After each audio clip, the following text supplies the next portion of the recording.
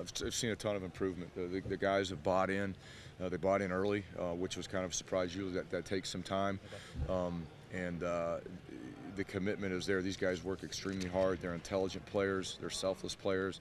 They just want to be successful, and they're willing to do whatever it takes to be successful. And I told them to go, jump in a lake right now, they'd go do it. I mean, they just want to be successful. And, they're all ears. They study the game extremely hard, whether it's here in the meeting rooms or on their iPads at home. They're always watching film, and they're like sponges right now.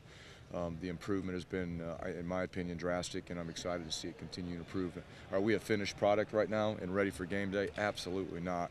But we have made a lot of improvements and have a long way to go, but we'll get there. What's it like when the head coach singles out pass defense and says he wants to blow it up the way you did it a year ago? I mean, really, in many ways, you're starting from scratch. Is this, for a new coach coming in, is this a good situation to be in? It is. Honestly, that's the only reason I'm here. Right. Because, as a D coordinator, I have a certain way I like to do things. I have a philosophy that I believe in.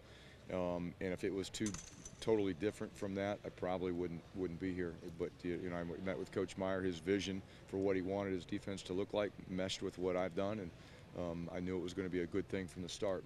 After talking to him, but like I said, I haven't done any looking back at last year.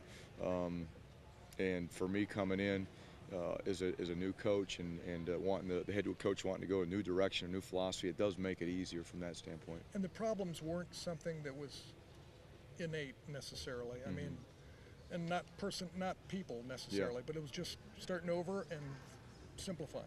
Well, there are a lot of things.